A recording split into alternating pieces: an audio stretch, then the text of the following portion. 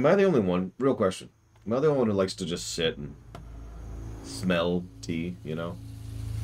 What's funny is this is kind of true for me in coffee as well. I love the smell of coffee, which I know is funny for anybody who knows me. Those of you who don't know me, I can't stand the taste of coffee. It's very much not my thing.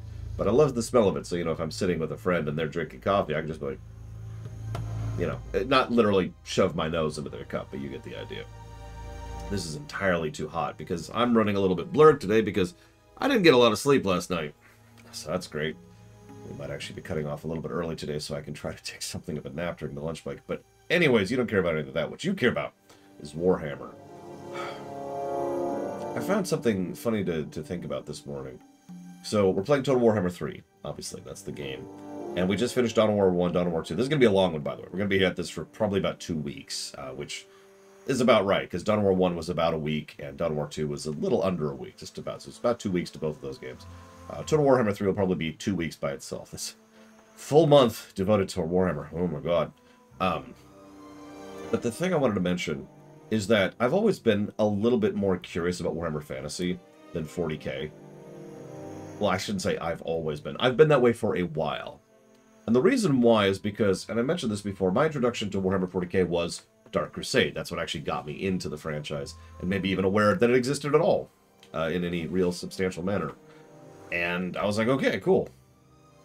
But then I decided to, well, I'm trying to think how to describe this. So I don't know Warhammer 40k lore all that well. Which I know, oh my god, the lore runner doesn't know lore. Nothing new. But that's deliberate in this case. I actually started doing a deep dive into Warhammer 40k lore a while ago, and then I stopped. And I decided I didn't want to, and I have stuck by that ever since. I don't actually want to get into the deep lore of 40k. I'm okay with surface level lore. I can enjoy it at the surface level, and just stay up here at the surface level and be happy with that. And the reason I mentioned that is because I bet a lot of you have something similar with some franchise or some setting out there where there's just, you know what, I don't feel like really digging into it. I'm just going to enjoy this. Maybe it's Forgotten Realms, maybe it's Star Wars, maybe it's Star Trek, maybe it's One Piece. You know, am I right? Or is there at least a couple of... Don't worry, this isn't the question of the video, because I know nobody's going to answer this question, because people only answer silly questions. But before I get to the silly question, I just wanted to mention this because it's interesting to me how much more interesting fantasy seems, Warhammer Fantasy, not Age of Sigmar. I have zero interest in that. But Warhammer Fantasy traditional, because I have so little exposure to it. Maybe that's why it's so interesting to me, because I know so little. Because my exposure to it can be counted on one hand. Vermintide 1, Vermintide 2, and Total Warhammer 2. And that's it. Never played any tabletop or any books or anything. Just this is it right here. So this will be 4. We're still in one hand. Still in one hand. So this will be interesting, and I'm curious to see how it lines up. But I promised you a silly question so that people can actually write something in the comments. How many of you have something where it's like you really like a particular product that someone puts out, and it's a temporary thing, or it's like a test thing, and then they discontinue it, and they never bring it back? I can think of a dozen of those right off the top of my head, but let me list 2 really quick, okay? So Butterfingers. I don't like Butterfingers. Hurt my teeth.